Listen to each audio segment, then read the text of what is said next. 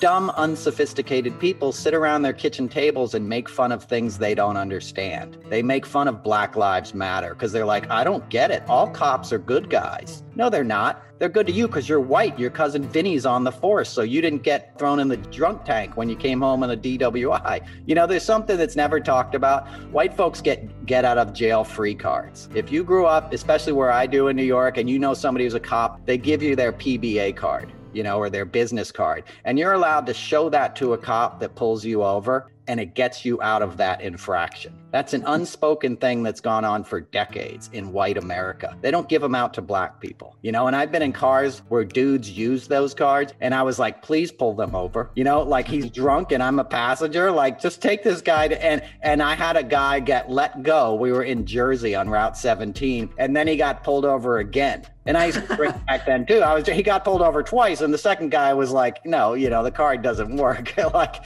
you're going to jail, buddy. And I was like, thank God, you know, because I'm like, you know, it was insane. But that's America. But the people that grow up in that are protected by it, they don't want to challenge it. Why would I challenge it? You know, don't break the law and you won't get in trouble. You know, that is not true at all. These people get shot in the back. And police brutality is rampant in this country. But people don't understand that, you know, and Trump was able to, he instinctually knows those marks are out there. He knows America's full of these people, and Fox News has primed them for decades. So their brains are just completely malleable, and they get the right trigger words, the left, socialism, communism, like all this kind of things that just make them be like, raw, we have to fight against that. How do I do that? You put this Punisher sticker on the back of your pickup truck and this flag, you know, and you get a 48-ounce Mountain Dew, and you head down to the local arena, and Marjorie Taylor Greene and Matt Gaetz are going to tell you how you fight against socialism to save America, right?